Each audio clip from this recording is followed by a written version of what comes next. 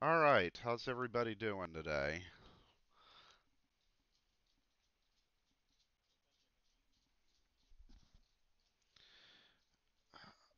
Uh, I I'm still working on that. Yeah. Um, okay. No.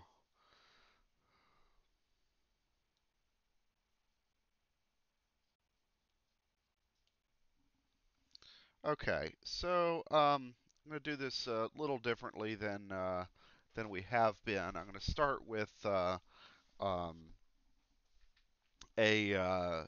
kind of some sketching.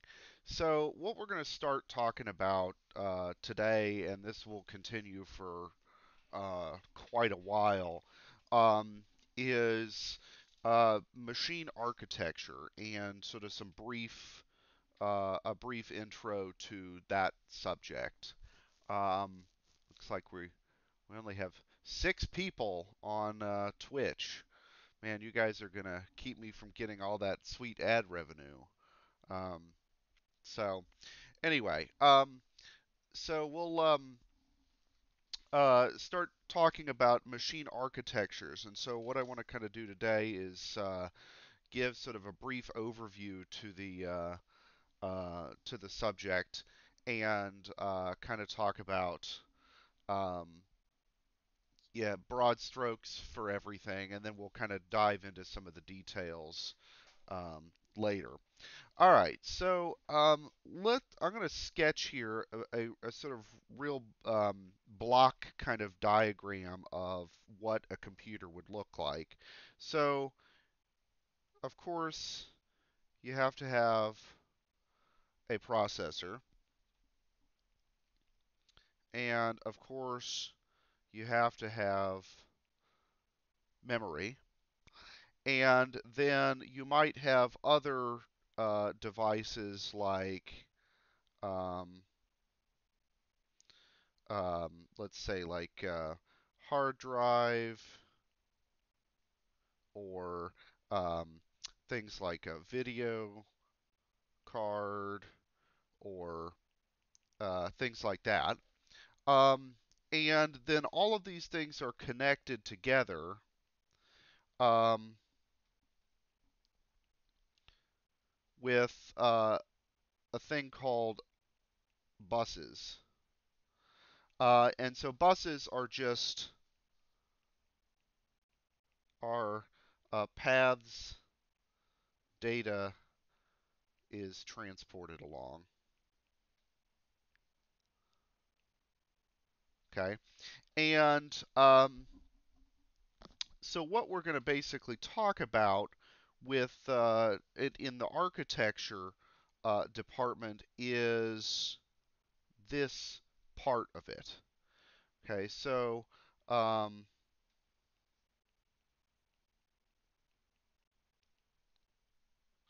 we'll focus there on basically the CPU and the memory and the specific stuff that happens there.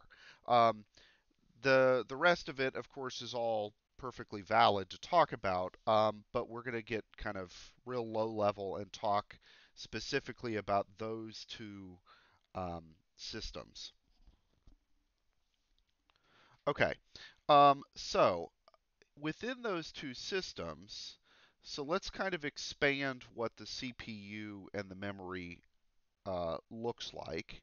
So we'll have the CPU over here and the memory over there. And the CPU is going to have sort of several pieces to it. It's going to have a piece called an ALU. It's going to have control. It's going to have a thing called, um, and then a thing called registers. And then the memory is basically just a big array of um, things that can hold data in them. Okay. My buses are data paths that uh, are paths that data gets transported along from one thing to another.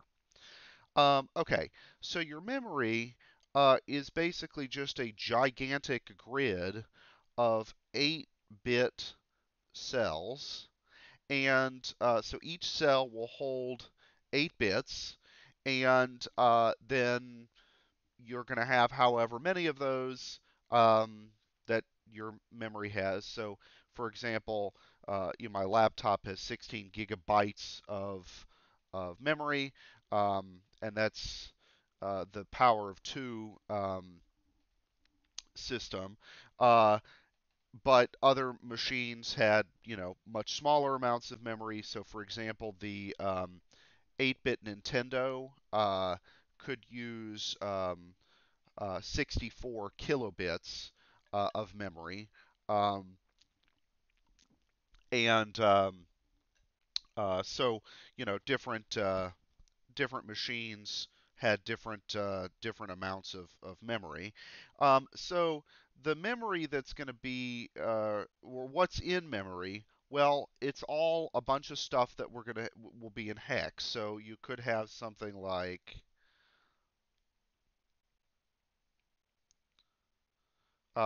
data that, and I'm just making up numbers there, um, that is stuff that are in, and there's, sorry, let me back up. The data that's going to be in memory um, is going to comprise multiple things. It's going to be both user data, meaning, so like let's say for example you're typing a Word document or something, then the data of whatever you're typing is going to be in memory. Um, but then it also would have program data that are the instructions that the computer is executing um, in order to do whatever it is that you want it to do. Okay, so these things are going to be connected by two buses,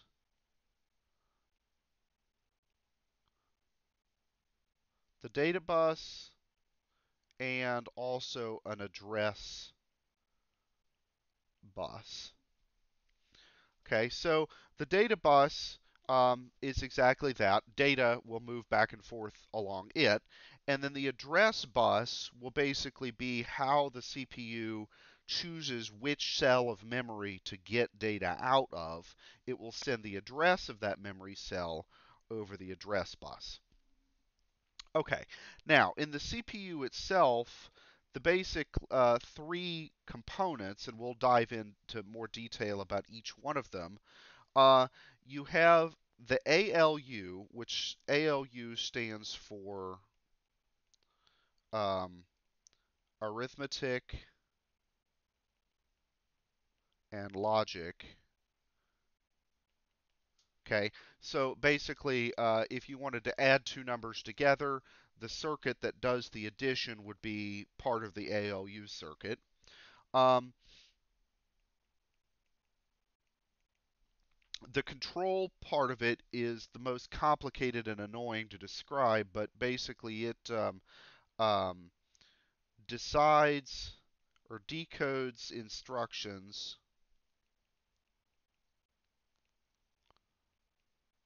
and controls other components. Okay, and then the registers are temporary memory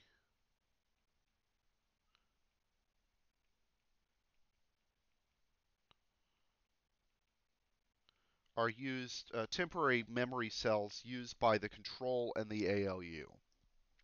Um, so uh, Now, what exactly the registers look like and what exactly the ALU looks like, or the control, is going to depend on what kind of computer system you're working on.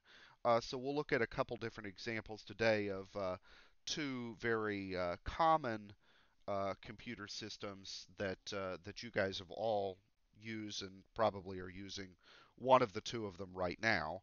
Um, And then we'll look at sort of a simplified uh, educational purpose processor that doesn't actually exist in real life in hardware, but we can emulate it in software to kind of get the sense for how this works without getting too deep into the weeds.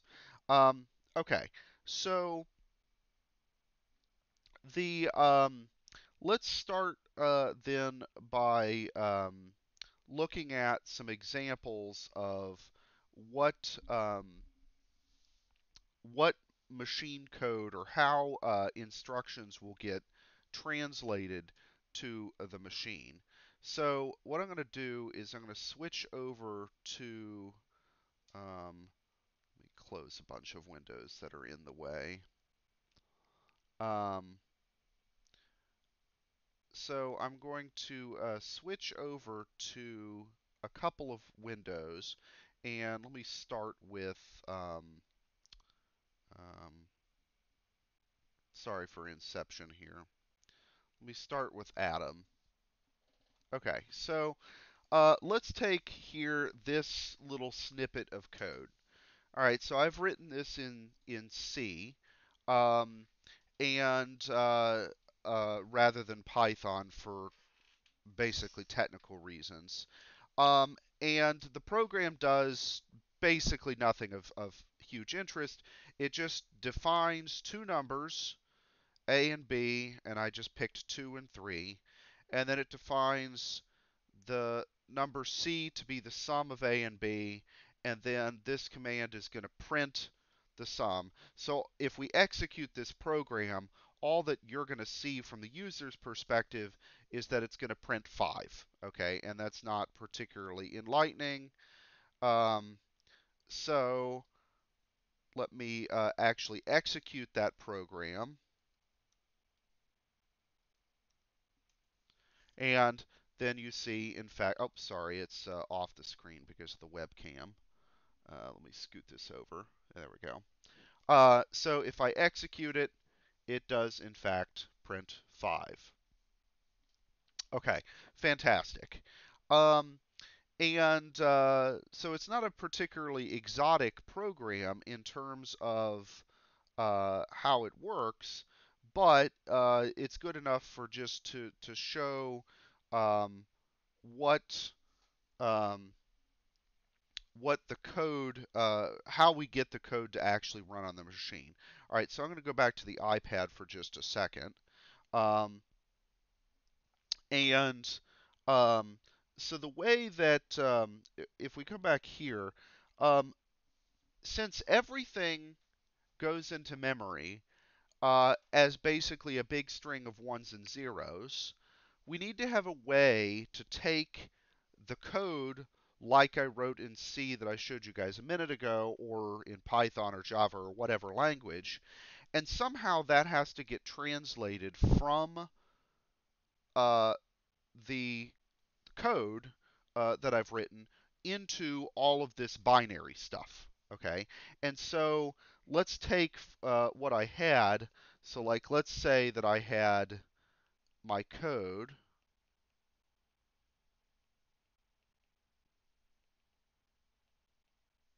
Okay, so I had this, and then I had int main void, and then I said int a equals 2, int b equals 3, int c equals a plus b, and then print f. Um,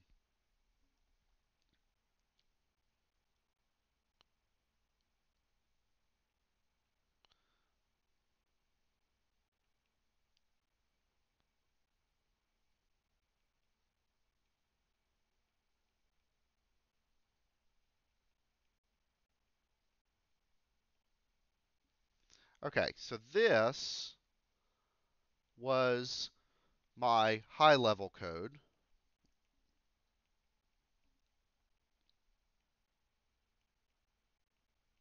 And in this case, I wrote it in C. And somehow this is going to get translated into the series of actual instructions for the machine, all the ones and zeros and stuff.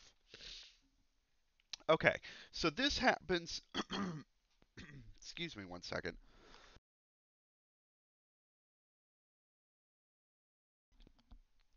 Okay, sorry. Um, this happens in two stages. The first stage is that, sorry. The first stage is that this code gets compiled.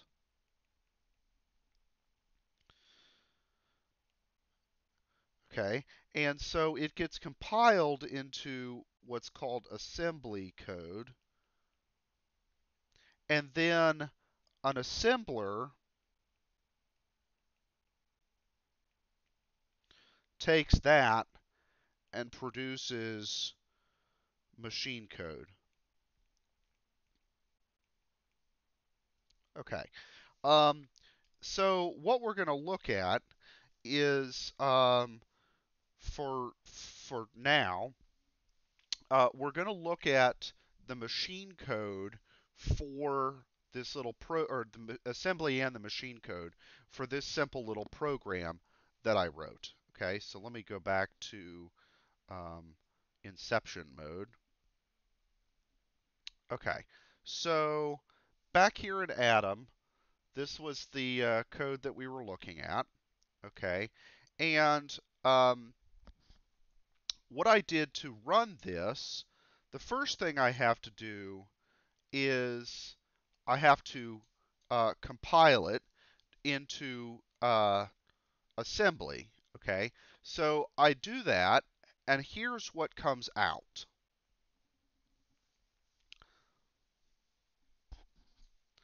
Okay, so this is actually the program that I wrote, but it's been assembled um, into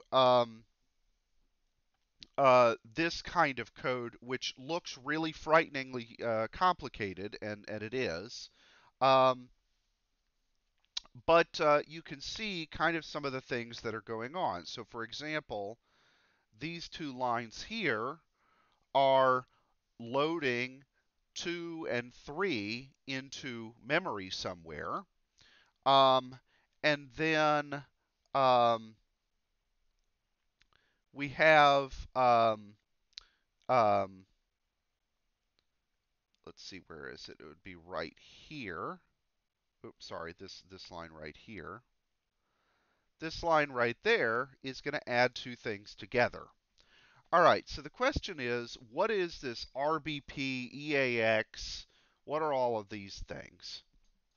Okay, those are the registers. And the registers are different for different processors.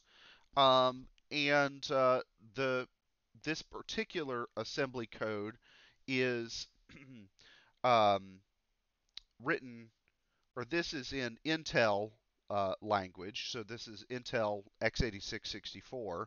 Um, and so that's what we get.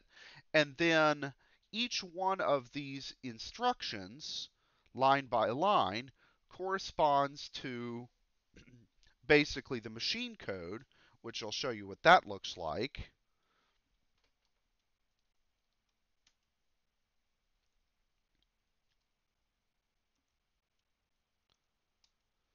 All right, which looks like this. So um, the assembler takes the assembly code and then it's going to spit out all of this stuff. Now you'll notice that there's a lot of zeros in here, so this isn't very compact code, but all of these things mean something, right? So for example, let's look at this line here. 5F, 5F, 5445, 5854. And then we also have some other commands here that look very similar to that. And then there's some more of them down there. Okay, so 5F, 5F, notice that in our assembly code, we have several commands that are all the same. We see these move L commands. We see a bunch of those, okay? And those happen to correspond to instructions that start 5F, 5F.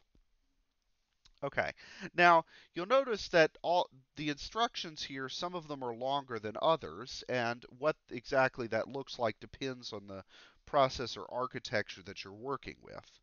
Okay, so let me show you now. I'm going to switch over to a different screen. Um, so now I took this exact same C code, okay, and I also compiled it for AArch64, which is the architecture of like your iPhone processor uses this, or iPad. So basically, most mobile devices are using ARM processors. Um, the ARM architecture is different. Um, and Mr. DeFrenza, no, absolutely not. Not yet, anyway. We'll talk about what the specific commands mean um, later, um, for two reasons. One, modern architectures have thousands of commands, and it would be ridiculous to try and learn all of them.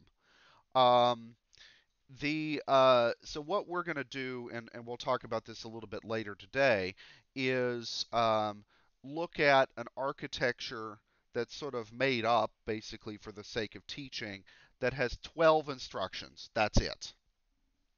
Um, and by having a very, very small instruction set, it will be a lot more manageable for kind of us to get our hands on how it works. Now, for those of you who are considering the CS major or minor, um, this sort of unit that we're going to conclude the course with is really sort of a think of it as an introduction, or to use a fancy French word, an amuse-bouche to CS241, which is the architecture class. So there we basically dive in and do this for real processors and whatnot. But um, for a modern instruction set, it's not worth trying to memorize all of the instructions. You basically just are constantly looking at it in a reference. And for that matter, most people never actually are going to be looking at assembly code unless you're in an architecture course or you really, really want to dig into that. Most of the time, you go from this high level code directly to an executable with your compiler, and you don't notice any of the stuff that happens in between, and you don't care because you just want your program to run. Okay, so what I did was I assembled this for the ARM architecture, and this is what we got. Okay, now taking a look at it, some stuff looks kind of similar, some stuff not so much. Um, we have these things called X's and W's, and then there's some stuff in brackets, and we've got LDRs going on, um, and an addition going on, and other things like that. Um, so this this assembly came from exactly the same C code, but it looks very different because it's for a different architecture. Okay, so uh, high-level code like C looks the same on every architecture, or pretty much the same. Low-level code, assembly and such, is going to be architecture specific. All right, and then if we look at, for example, the stack dump, so here's what this program looked like. Um, it's quite a bit longer. I'm not quite sure why it's so freaking long. But anyway, what we see, right, are a bunch of commands. Um, a bunch of instructions, and um, then what these instructions are going to be, some of it's going to be data that's used by the program.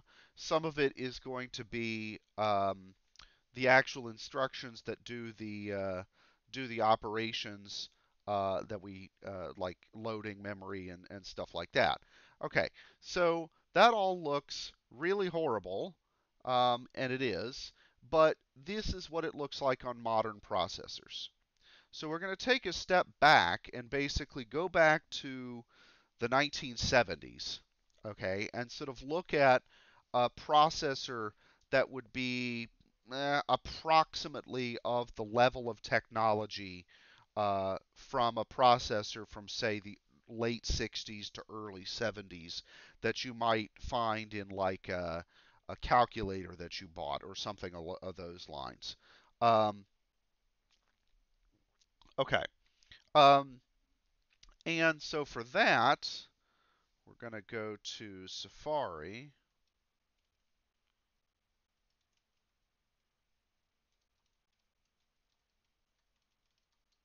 And I'll post the links to this on Canvas.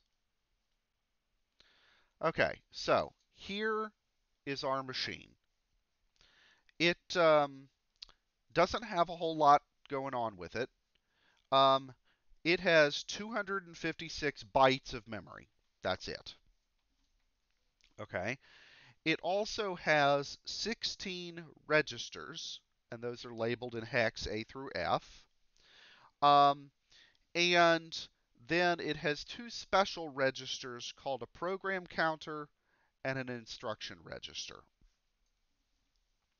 Okay, so what I'm going to do is I'm going to put in an instruction here. Um,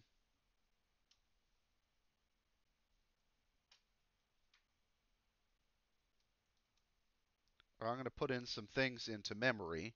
And these I happen to have memorized, but we'll talk about where I'm getting this stuff from later.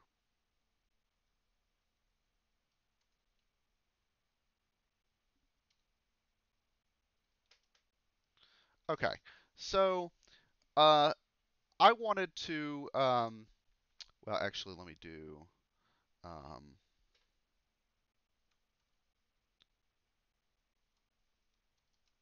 let me do that, and then this. Okay, so um, so here's how pretty much any machine executes a program.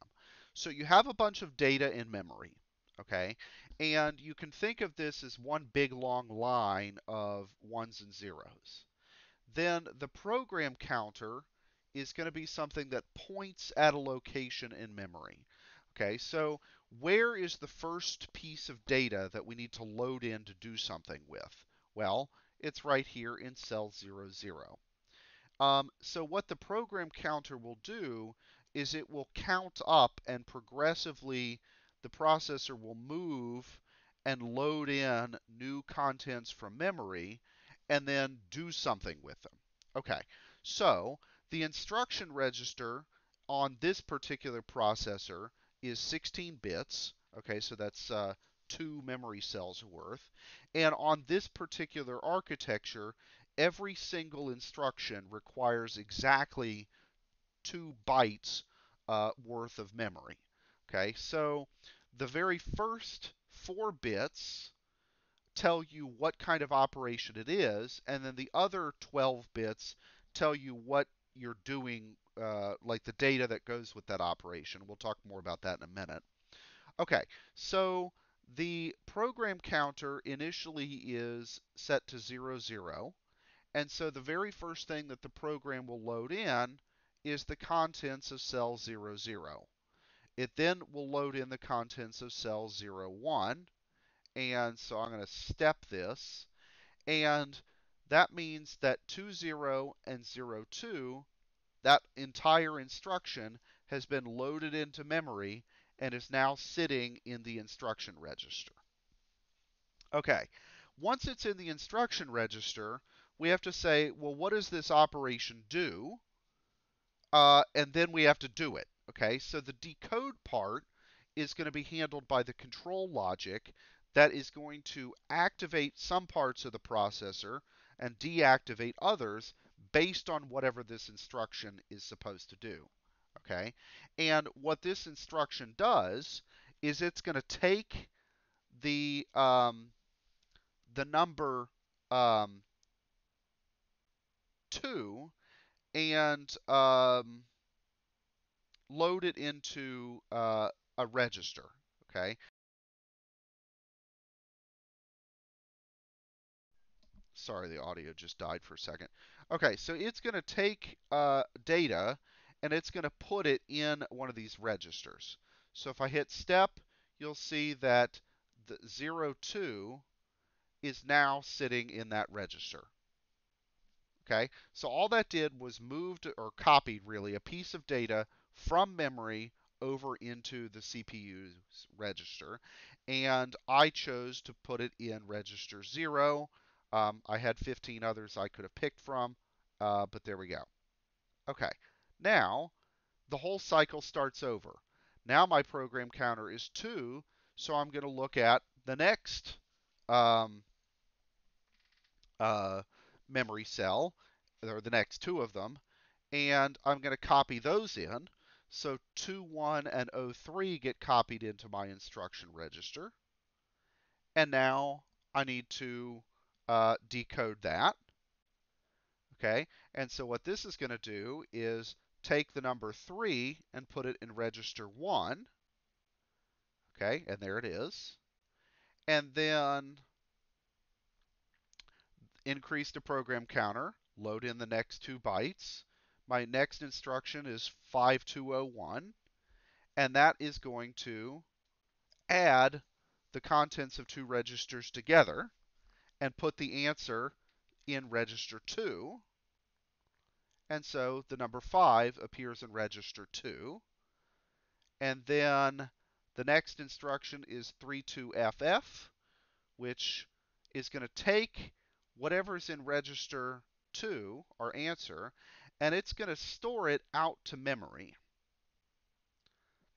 And so now you see my answer. I've changed the contents of that memory address down there at the bottom right, and that is the answer. So that's kind of like printing, for lack of a better way of doing it. And then I load in the last instruction, which is C followed by all zeros. That's the halt command, and so execution terminates. Okay, so essentially, this is the program that I wrote a moment ago in C for this particular processor architecture in machine code. All right, yes. So 0xFF, but you'll notice, actually, let me rerun this. Um, so notice, for example, here, 0x02, that means the number 2. Now, contrast that with here, where there's this star. Okay? Um, so we have a difference between, so we have a difference between a memory address and what is in that memory address. Okay, so let's take this 05 down there in the bottom right hand corner. The value that's stored in that memory address is 05. Okay, the address where it is stored is FF. Okay, so think of each of these memory cells like a little mailbox. So if you have a bunch of mailboxes, so like imagine down in the basement of Sparks, kind of across the hall from the bookstore, there's that big row of mailboxes, and each one has a number, and each one could have some stuff inside of it.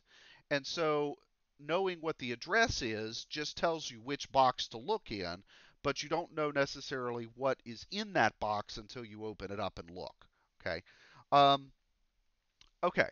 So here's the sort of question: how is it that I went from my C code, which let me move, I'm going to do some cool split screen action here.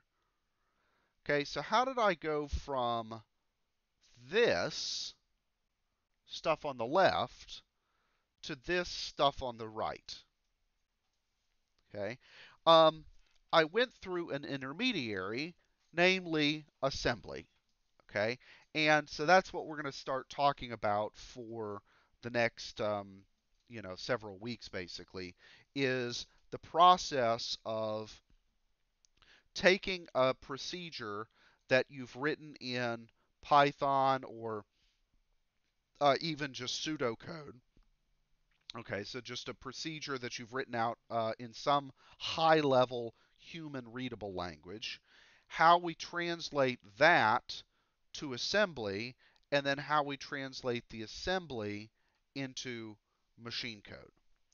Okay, so for this, I need to go to a website, and let me get logged into this. Oops.